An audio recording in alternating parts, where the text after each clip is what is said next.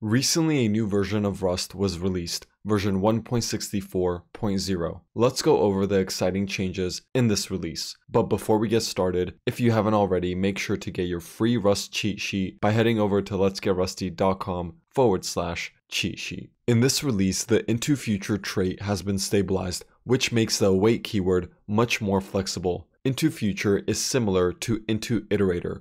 IntoIterator allows us to use for-in loops on any type that can be turned into an iterator by implementing the IntoIterator trait. On the other hand, IntoFuture allows us to await any type that can be converted into a future by implementing the IntoFuture trait. Let's see how this can help us make APIs more user-friendly. In this example, we have a struct called storageRequest, which allows us to construct requests to some storage provider over the network. StorageRequest has two methods: setDebug, which decides if debug mode should be enabled, and send, which sends the request and returns the response. Notice that send is an async method. To use StorageRequest, we would first construct a new instance by calling new, configure any options, call send, and await the returned future. We can improve this API by using the IntoFuture trait to combine steps 3 and 4. To accomplish this, we'll implement IntoFuture for StorageRequest. First, we'll import pin, future, and IntoFuture. IntoFuture requires having a named future we can return, which we'll create using a type alias. Then we can implement IntoFuture for StorageRequest. Inside the IntoFuture method, we will simply return the result of calling self.send. As you can see, this requires more code to implement, but results in a simpler API for callers. Note that the Rust async working group is working on simplifying creating named futures, which you can learn more about by reading the official blog post linked in the description of this video. As of this release, all C-type aliases such as cuint and culong are provided in the core FFI module. Previously, these type aliases were only available in the standard library, which meant code written for embedded targets could not use them. In addition, the C-stir type used for working with C strings is available in the core FFI module, and the C-string type used for working with owned C strings is available in the alloc crate. Rust Analyzer is now available as a RustUp component. This makes it easier to download and use Rust Analyzer on more platforms. Rust Analyzer can be installed with RustUp